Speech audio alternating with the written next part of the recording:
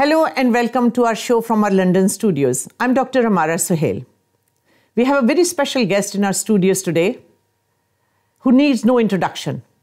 Maleeka Bokhari, a very bright name in the history of Pakistani politics, a former member of parliament and parliamentary secretary of law and justice between 2018 and 2022. She had been at the forefront of the legislative reform agenda, and she has played a great role in enacting important legislation pertaining to women's rights, inheritance, provision of legal aid, and the Civil Procedure Code. She played a major part with the legal team that drafted the landmark anti-rape laws for Pakistan that abolished very silly virginity testing for the victims of sexual violence. She's in UK for personal reasons, and despite a very busy and hectic schedule, she spared time to come to our studios. So let's welcome Maleeka Bokhari. Thank you very much, Maleeka, for joining us in the studio today. And we at Quews feel very honored with your presence in the studio. So thank you very much once again. Thank you very much. It's an absolute pleasure to be here with you today.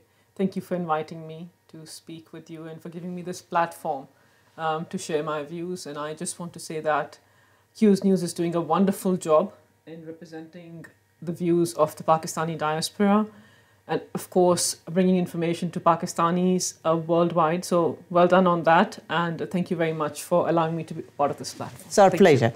So Maleeka, you need no introduction because anyone who has got even the slightest interest in Pakistani politics, they are very familiar with your background. But our viewers would like to know about your background because you didn't join politics just like that. You've got a long history, and we would like you to share your background with us. Thank you very much. So I always like to talk about women in politics. It's my favorite subject. And of course, I think it's so important to share. It's so important for women to share their journeys on how they became part of politics, why public life is so important for women, why women need to be represented in the corridors of power. It's extremely essential, and I always talk about my journey, and especially to young women who are thinking of joining politics. I always say to them that this is an important profession, it's an important public service, it's an important civic duty that we must all perform.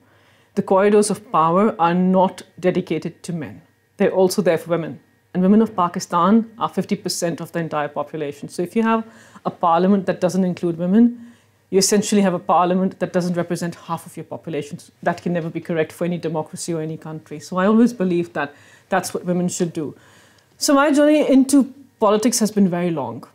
I started off with my dream of becoming a lawyer, and I got educated in England, actually. I moved to England when I was about 13 years old with my family. I lived here for more than a decade. I went to college in England. I went to university in England. I got called to the bar at Middle Temple. I'm a Queen Mother scholar, so I got a scholarship from Middle Temple to pursue the bar. Then I worked in London for about 6 years as a barrister. And then I saw Imran Khan deliver a speech at Minar Pakistan in Lahore. And I thought to myself that I have to be part of this really important movement for Naya Pakistan, and as a Pakistani, British Pakistani, I felt, I absolutely have to contribute to this. So I must do something, even if it means volunteering for a political party. And I think my mother always says to me that I think you did law only to do politics. And I agree with that because law and politics have such a close connection, such a close nexus that if you are to be a parliamentarian, it's essential that you know what lawmaking is. So I'm glad that I, pursued my career as a barrister, and that obviously helped me into parliament. And then I went to Pakistan and I started practicing in a corporate law firm. And this is all when my son was very young, so I got married. I had a son who was about 3 years old when I joined politics, actually, 2.5. He moved to Pakistan with me. And I started working in a big corporate law firm. At the same time, I got introduced into PTI by the former president of Pakistan, actually, Mr. Arif Alvi. I remember he came into my law firm and asked to do some legislation and some support on legal reform. And I very gladly did that for him. And then there was no looking back. PTI was a political party that I obviously felt very close to. I was driven by their ideology. I was driven by the principles that the party stood by. And for me, it was a natural choice, a natural progression that I become part of that political party's legal advice team. The former Prime Minister Imran Khan, who is fighting a very long incarceration, a very unjust incarceration in jail right now, gave me the opportunity, a seat on the table. So I don't know about, well, political parties across Pakistan don't give young women in politics, middle-class women in politics, professional women in politics, a seat at the table. But I got a seat at the table. Imran Khan allowed me to sit on the table and, said, well, actually, there is a space for you over here. And if you want to contribute, I will allow you to do that. And there were many young people like me. And at that time, I was young, and now I'm quite middle-aged. But, 10, 12 years ago, a lot of women like me, Kamal Shozab, Zartaj Gul, Alia Hamza, Murad Saeed, Farooq Habib. I can name a lot of people. Young, middle-class Pakistanis were given a seat on the table by the former Prime Minister, and that's how my journey into politics solidified. That's how it became concrete. So you're saying that you heard Imran Khan speech at Minar-e-Pakistan. So, of course, like a lot of people in Pakistan, they take inspiration from him. But there has to be some motivation behind, because you were not there just by accident. You went there for a reason. Yeah. And at what stage in your life did you think that you had that thing about the interest in politics that resulted in you listening to his speech in the first place? Yeah, absolutely. So from a very young age, I remember that every time I would read the newspaper, or I would study a legal article, I would always keenly follow politics, whether it was United Kingdom, it was global politics, or politics across Pakistan. So I always felt and believed that Parliament is the legislative body, the most important supreme body that allows you to make the biggest impact. So if you are a parliamentarian, you can do much more for the people of Pakistan or any other country, because Parliament is the most important lawmaking body. Parliament impacts what happens to people. Sometimes I hear people say, I don't do politics, and I think, well, you don't do anything then. Politics is so critical to our lives that if you don't do politics, you hardly do anything then, But that's very correct, because there are so many people who follow politics as like an entertainment in Pakistan, because if you watch Pakistani television, you see most of the times it's like these talk shows and things like that. And even though a lot of people, they follow them, but for a lot of women who may have that inspiration, they would think that it may be challenging and it's not safe. And there is dirty politics in Pakistan, and women should stay away from it. So did you face any hurdles or any challenges when you were following this journey? I could actually write a whole book on the challenges that women face in politics or just in the journey to public life. Of course, there are many impediments, especially if you are a Pakistani woman, and you want to join politics, but nobody from your family is in politics. It's a very tall order. Yeah. Because, politics until PTI came as a third alternative was basically, it was a domain for women who had political lineage, so very privileged women whose fathers or brothers were in politics. It's a male-dominating area. Yeah, they were extension of their patriarchs, basically. So, a man would nominate a woman to do politics, but PTI changed that. So, of course, impediments were there, and I felt, I remember I said to my family, I want to do politics, and my father and mother said to me, you have such a great profession as a barrister. Why would you join something so bad like politics? I remember, and I said, look, I think it can make impact. I want to legislate for women. I want to change the legal framework of my country. I want to reform laws. And I can't do that as a lawyer. I have to do more than that. And politics is the essential tool that will allow me to do that. And my parents thought I was actually half mad. And they said, actually, no, let's not pay attention to her because she likes to daydream sometimes. And actually, I always say to people, my dreams started scaring my family. They were like, my mother said to me, your dreams are actually quite scary. Don't do this, please. And I said, look, I am going to do it. And I had the support of some members of my family, and my parents just watched me just do it. But yes, of course, not having a father or brother or husband in politics was an impediment. Asking for a seat at the table always means a woman has to take out her credentials. So every time I would say, I want to be a member of this committee or this put me on the core committee or give me a seat at the table, I would always have to say why I qualify for it, So it's an impediment. You always have to bring out your CV. But you made it sound like Imran Khan spotted you and knew that this woman has got credentials to bring her into the right path. And so do you think he made the journey easy for you, even though it can be very challenging? I think he did. I think he did. I think the fact that for him he never asked me what my father does, actually. He never asked me what my husband did. He never asked me what my brother did. So we never had that conversation. He always asked me, so what are you bringing to the table? And I think that's really important.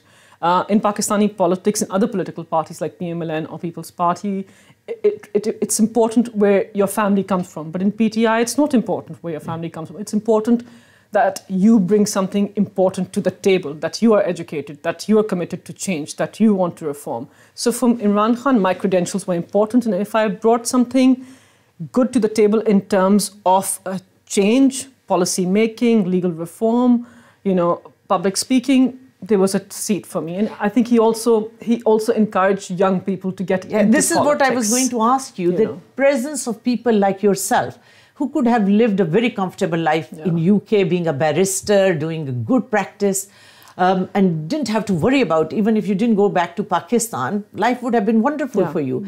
For you to choose a path that was difficult, it is an inspiration. And of course, that is why women in Pakistan look up to you as a role model, because they think if somebody of your stature could live a good life in UK, what are we doing?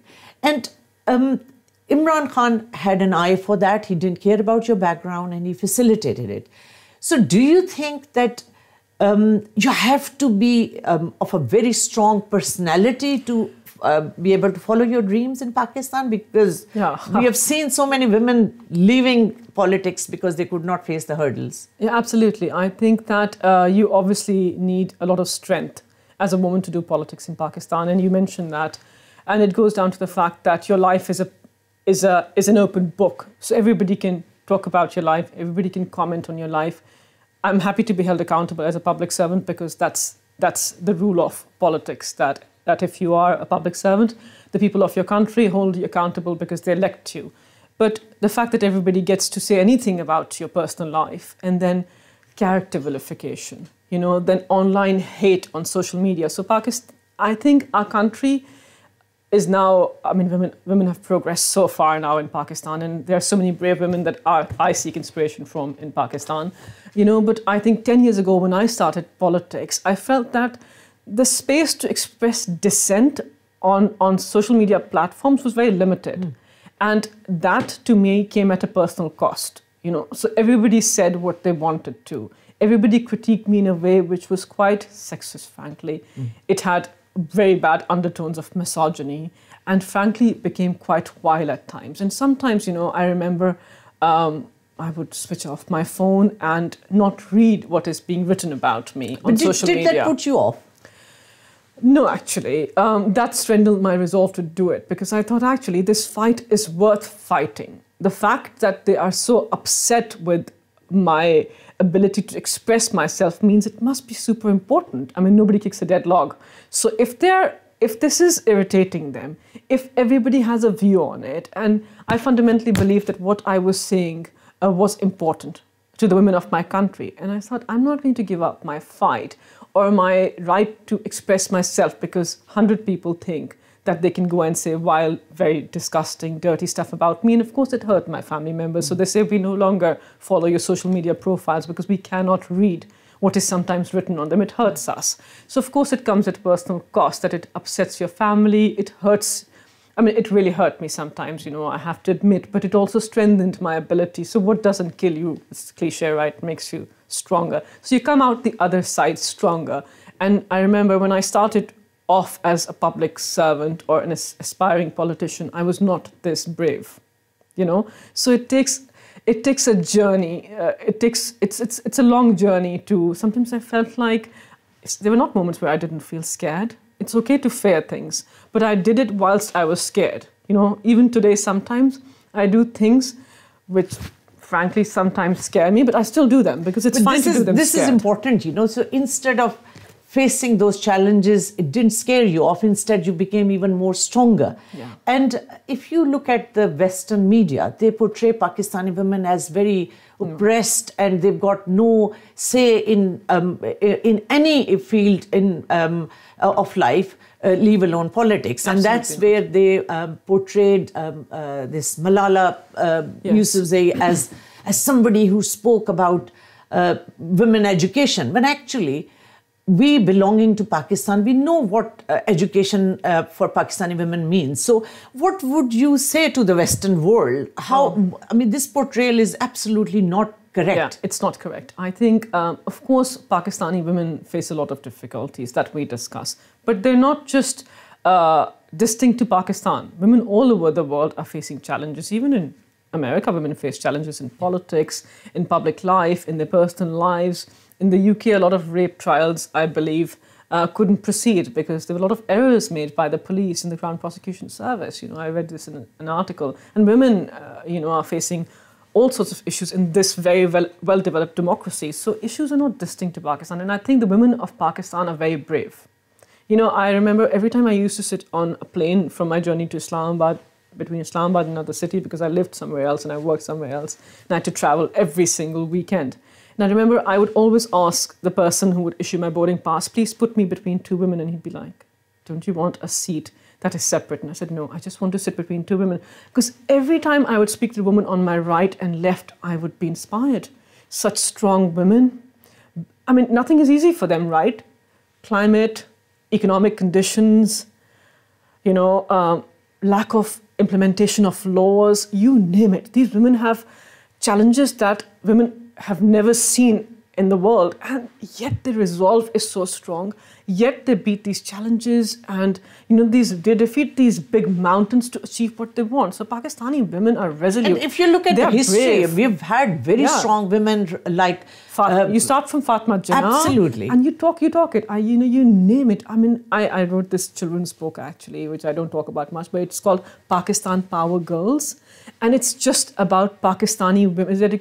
Benazir Bhutto. Look, we had the first woman prime minister in the Muslim world.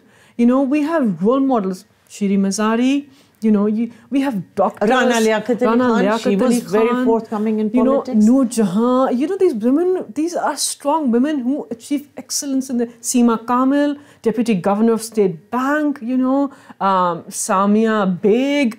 She climbs mountains. Sana Mir, captain of Pakistani cricket team. I mean, you touch an area and you will find a strong Pakistani woman breaking glass ceilings. Absolutely. So no, Pakistani we have women seen are not. generals in Pakistani. Yes, General Nigar. Yeah. So Aisha Farooq, that PF captain. I mean, you name it. So Pakistani women are not weak. Pakistani women are rising to the challenge, and they are making so many holes in these glass ceilings, and I'm very proud of them. So this view of the West that Pakistani women are somehow weak, subjugated, pushed in a corner and do not speak for themselves or cannot do that is absolutely incorrect. Yes, they have challenges. Yes, we have one of the worst infant mother mortality rates in the world. Yes, we have healthcare issues. Yes, domestic violence violence against women is endemic in our country, but women are fighting that. Women are speaking up against that. They are claiming their rights, and the generation that has come after me is much more braver than me. And do you think social media has got a role to play in that? I mean, I couldn't say, I mean, it's super important. So yes, I couldn't stress upon it more. That social media, Facebook, Twitter, YouTube has given women and girls in Pakistan a platform that has empowered them. But do you think they may have gone a bit too far? Because we see these parades, Mera Jism, Meri Marzi in Pakistan, and living in West, you think, what are they doing? Because there are some cultural norms and there are some religious obligations. Still, these things, they don't come across very well. Do you think there is a propaganda behind it? No, actually. I mean, I think that women should have a right to participate in peaceful assembly. And we may not agree with the representation of how women are expressing their freedom.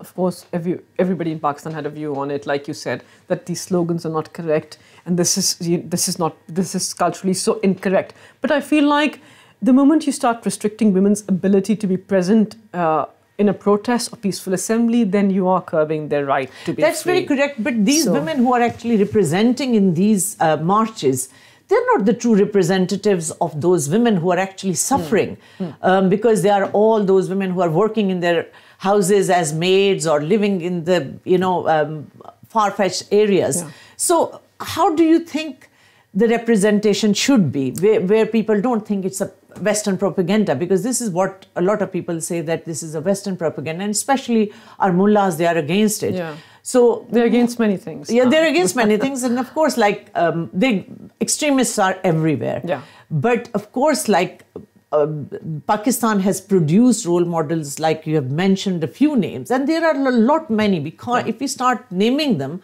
I think the list is countless. It's countless. So, in terms of going forward, of course, PTI is under a lot of, victimization at the moment, and we are not going to talk about politics as such. But clearly, living abroad, we know that Imran Khan's presence in politics has made a difference, and a lot of our youth has woken up to so many things that people, even though they were aware of it, but they won't come forward and talk about it openly. So what do you think is the way forward now?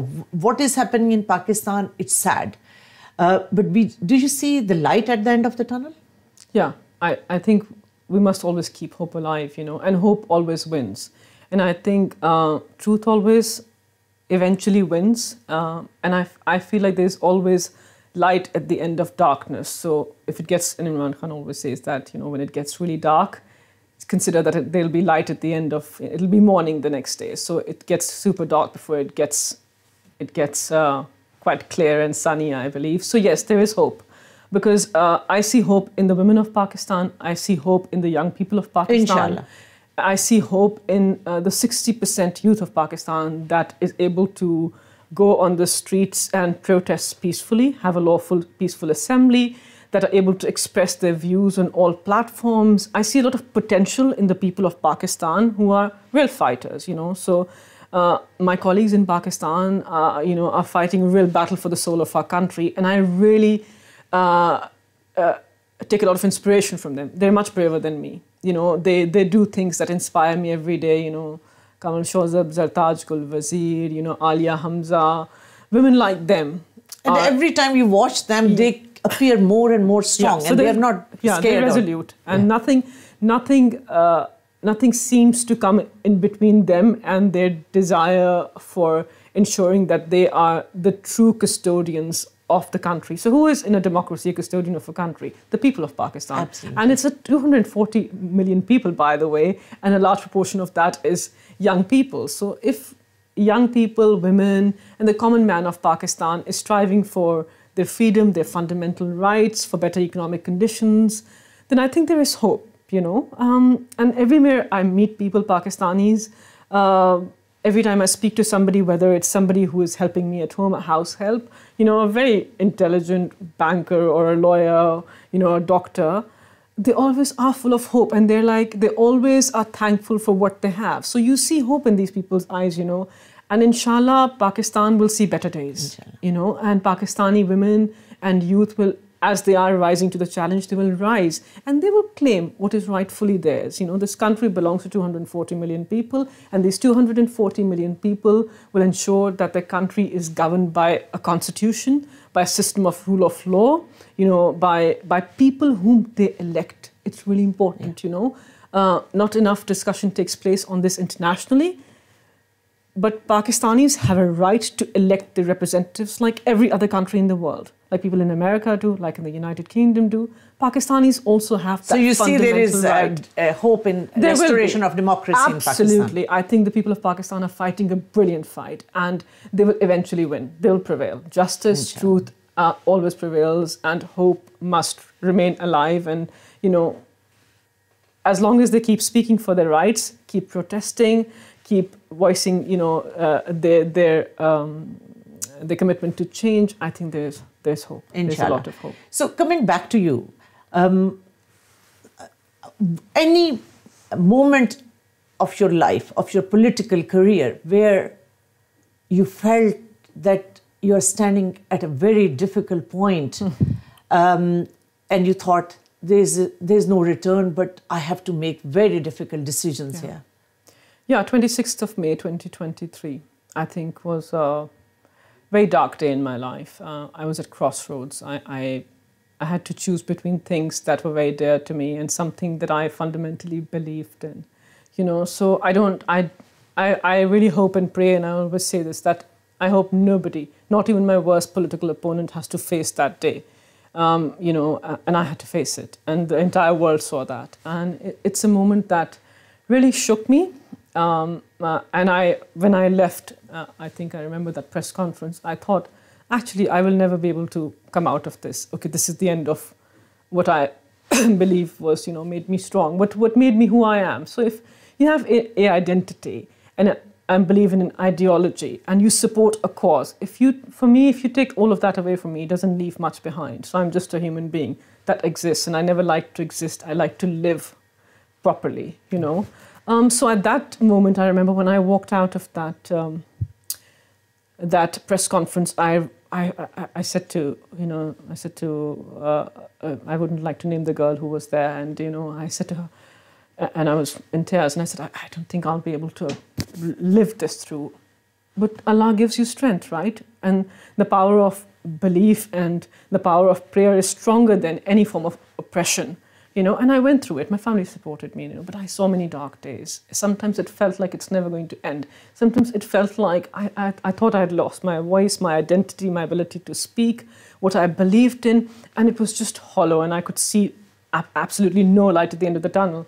But I lived through that, you know, and it made me stronger. And every day I took baby steps, and I thought, actually, today I'm going to find this much strength in my strength. And now I'm here in England today, sitting in front of you, talking about that experience. I could not speak about that without crying, by the way. I can, but I have somehow found the strength to be able to speak about my experience without actually having a public breakdown, you know. And I never have a public breakdown, but I've had many, you know, in the past, and that's not me. I never show my emotions in public, not to the extent where I have to cry, but sometimes we all get so overwhelmed that it's not a weakness, actually. We are human beings. It's human no beings, you know. It's to be able to show emotions is quite natural.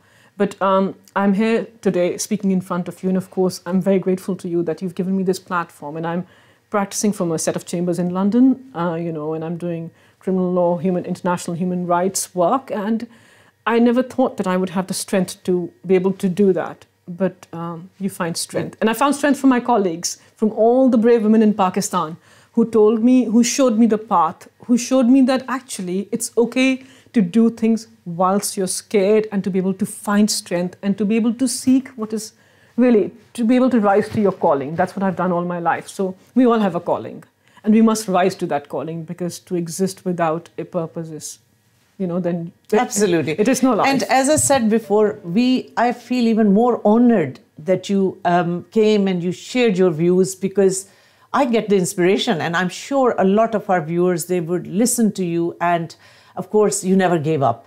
Yeah. You stood there, you chose your path, and never gave up. So one last thing, a message for Pakistani women who think politics is something they can consider, but they are scared of the challenges. So what would you say to them? I always say that politics in Pakistan is absolutely worth doing. Public service is so intrinsic to the quality of life of women in Pakistan that you must always participate in it.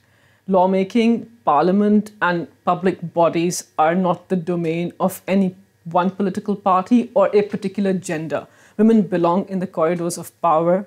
You may face challenges like the challenges I faced. You may be threatened, intimidated, and harassed, but you must rise and you must claim what is rightfully yours. A place in parliament or any legislative body belongs to women as much as it belongs to any other citizen of Pakistan. So go there. Take part in politics, rise to your true calling, make laws, make policies, make changes that serve your gender and the women of your country. And do it whether you're scared or you're not scared. But definitely do that. It's a profession, it's a career, it's a service that I would do all over again, every single time, irrespective of everything that I face. So if I can do it, I'm sure you can definitely do it. So, viewers, you heard Maleeka Bokhari, her battle and her hurdles to gain the status in politics, and she broke all the hurdles. She's a successful and an inspirational woman in various roles, not only as politician. So hope her conversation today makes a difference to how you feel about the role of women in Pakistani politics. So goodbye for now. We'll be back with another show next time.